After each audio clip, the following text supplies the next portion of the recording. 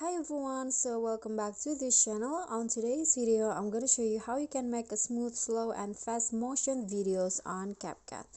So I'm going to just start, and here what you need to do is just click on a clips that you want and then click on a speed, and here there are two options, normal and also curve, but I usually use the normal because I can adjust the speed on my own manually. And here, to make it slow, you can just drag the circle to the left to make it slower. For example, I want to make it slow by 0.5 times, and to make it smooth, just click on this box and choose the make it smoother, and there are also faster process and better quality, but I'm going to just make it smoother and then click on the check icon.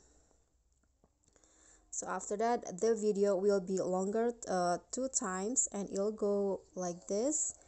You can see that it's kind of smooth like that. And to make a fast motion, you can just do the vice versa.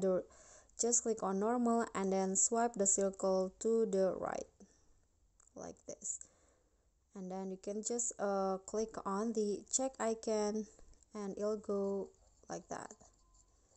So it's a little bit shaky because the original camera of the video, you can see that it's shaky like this. Okay, so that's all from me. Thank you guys so much for watching. Don't forget to click thanks, like this video, comment and subscribe. I'll see you all in the next tutorial. Bye bye.